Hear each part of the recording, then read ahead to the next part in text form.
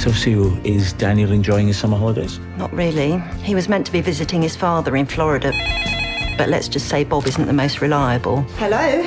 I'm afraid you're stuck with boring old me for 6 weeks. But we'll have fun. Sorry to hear about his trip. Daniel seems quite philosophical about it all, though. I don't want to be here, do I? I want to be in Florida, where I'm supposed to be, with Dad. I think he's quite disappointed, to be honest. He spends so much time on his own. You weren't exactly life and soul at his age. When was the last time you had a night out? Just these 3 you wanted to borrow? As it happens, I'd rather like to borrow you for an evening, too. Why are we on the phone to my history teacher? We just had a bit of a flirt. Please stop talking now. If it makes you feel uncomfortable, It does. then we can talk about it. Talking about it makes me uncomfortable. Do you smoke weed? All the goths in my ear smoke weed. I'm not a goth. What are you then?